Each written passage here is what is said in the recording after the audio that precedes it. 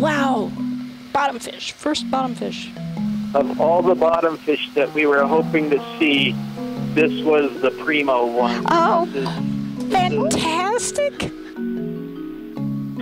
Bottomfish is a fish that's caught with bottom fishing gear.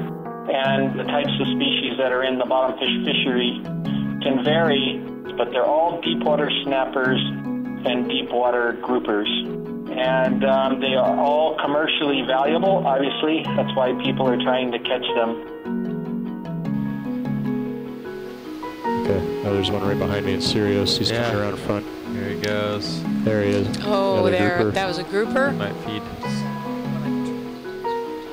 Oh, here comes the grouper.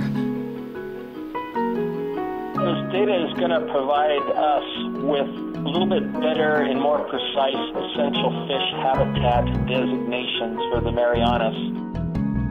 This is a federal requirement of all managed fisheries that they come up with some type of description of the habitat.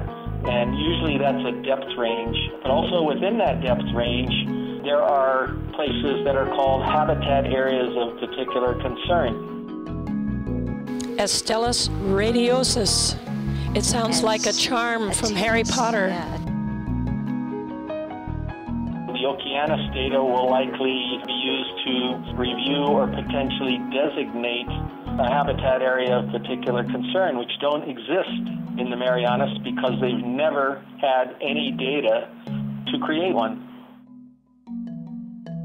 Each region defines habitat areas of particular concern differently. So, for example, there's the discovery of nursery ground for these fish somewhere, where nursery grounds are considered to be very, very important.